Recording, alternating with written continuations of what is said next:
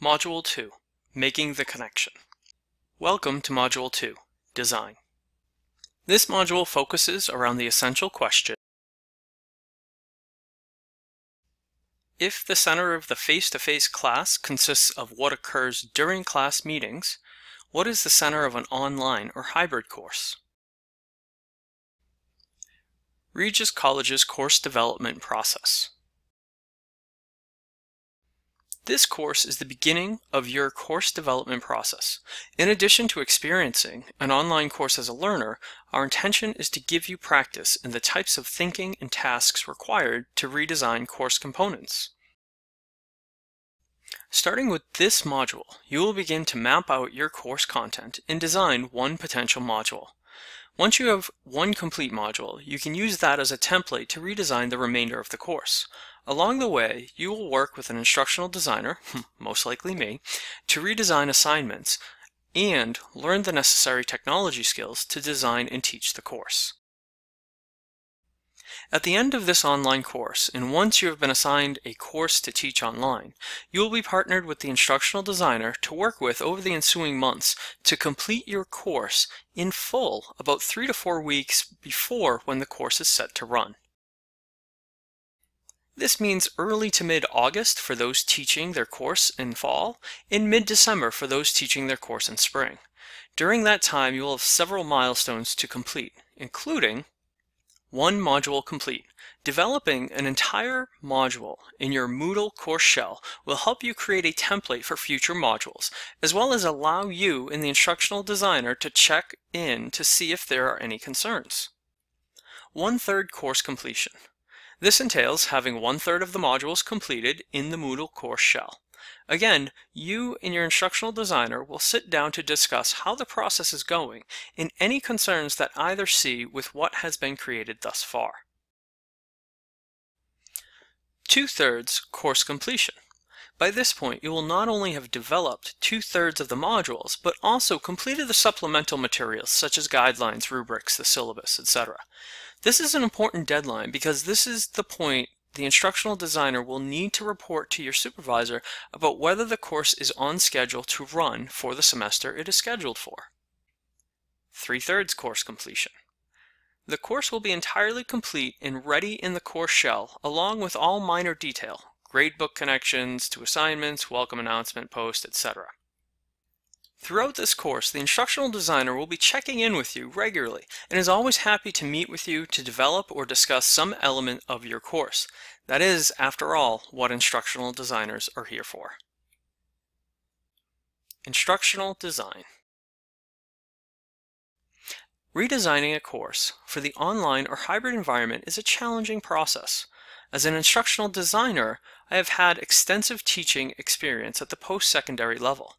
I also have expertise in instructional design as it applies to the academic setting. Simply put, instructional design is the how-to of teaching and learning. My experience in education and instructional design lies in knowing the details of how people learn and how to get the most out of teaching, particularly when using technological tools and when teaching partially or wholly at a distance. I strive to create and maintain collaborative partnerships focused on both your professional growth and the creation of well-designed courses.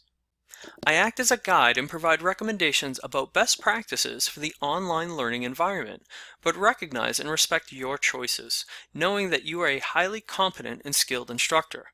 Ultimately, the instructor will create the content, the pathway, and all the resources for the course, but the instructional designer will provide feedback, recommendations, and aid the instructor in the creation of media and technological elements of the course. Elements of online and hybrid course design. In face-to-face classes, the course is generally structured around class time. Unit and lesson plans may be used, but the classroom session is the center focal point. It is where the learning supposedly takes place.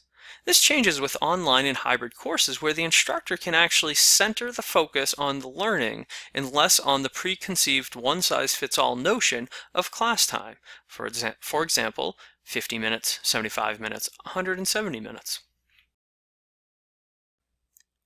Some instructors will still return to structuring their learning around weeks, which seem to emphasize time over content. However, I recommend using the language of modules, which helps to emphasize content over time.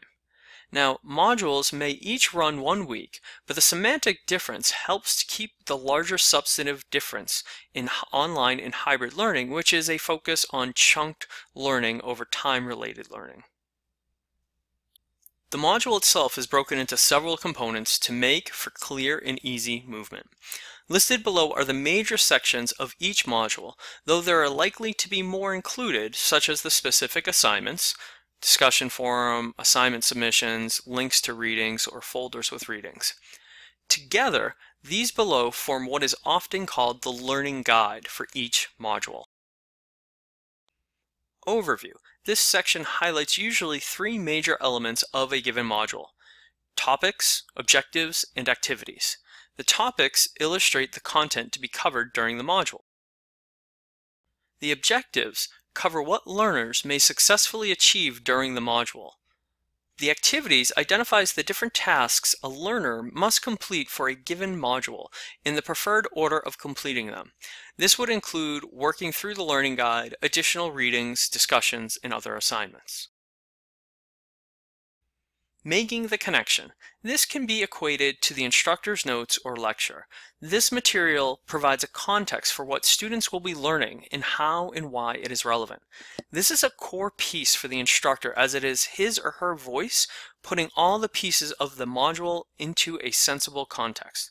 Instructors' remarks can also come in several forms, such as a text, podcast, narrated PowerPoint, and even a video. Assignments. These are the activities a student must do to complete this particular module.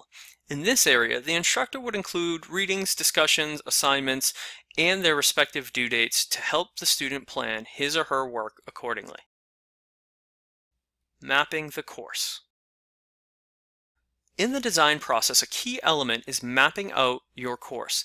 This entails outlining the essential elements of each module to help provide you with a map of how to prioritize the content development of your course.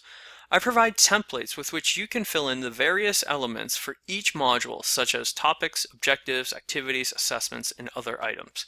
It is a great way to create a clear and solid picture of your course. In a hybrid course, one of the first things you need to do is identify what activities will take place in the face-to-face environment and what activities will take place in the online environment. It is important to make sure that these activities build upon, complement, and support each other instead of almost creating 2 separate course experiences. Templates for a hybrid course map and an online course map are available in the Learning Guide in Module 2. You will be filling out these maps in the ensuing weeks as an ongoing project. Best practices for online and hybrid course design. Another key component of the course is the aesthetic design. Often instructors do not give full consideration to the aesthetics, but it certainly does enhance the learning experience and ease of moving through the course. Just like a book or a building, there is a lot of value in creating an overall consistency for the course so that students can more effectively use it. Here are some considerations for making the course appear consistent and clear. Naming consistency. Be sure to be consistent in naming conventions with content titles. If using modules, do not switch to weeks. For dates, if using 12/12/2012, do not switch to December 14th, 2012. And numbering, if using the number 1, do not switch to the word 2. Fonts. Keep a consistent and clear font type and size throughout your material. Just like a book, a consistent and clear font indicates a level of professionalism that you want to convey to your students.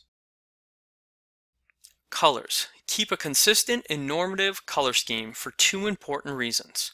The first is accessibility. For people who have trouble with seeing colors, too much or poor contrast colors, light gray on a white background, will be quite hard to read. The second is that color variation might clash with the student's Moodle or browser color settings, and they may be missing something. Folder usage. Use folders to keep material organized, but don't use folders unnecessarily. If a folder only has one item in it, consider how you might make that item available without an additional folder. Ordering. Place items within a folder in the order in which you want the students to move through them, since often they will work through the materials from top to bottom. Ultimately, the goal is to make sure there is consistency throughout the course and that it appears clear and easy to move through. Accessibility and universal design for learning. As you develop your course, an important frame to work with is that of universal design for learning. Universal design for learning is making sure that your course can be easily accessible for people of all abilities. If providing video or audio material, you will want to make sure to provide transcripts. If providing images, you should include basic descriptions of the image. Be prepared with alternatives for assignments that might heavily rely on a specific ability, such as creating a visual presentation, creating a podcast. A strong awareness of universal design for learning will allow for you to create a course that is welcoming and engaging for all your students. Questions. Please feel free to post them in the questions forum or send me an email at lance.eaton@regiscollege.edu. Thank you very much.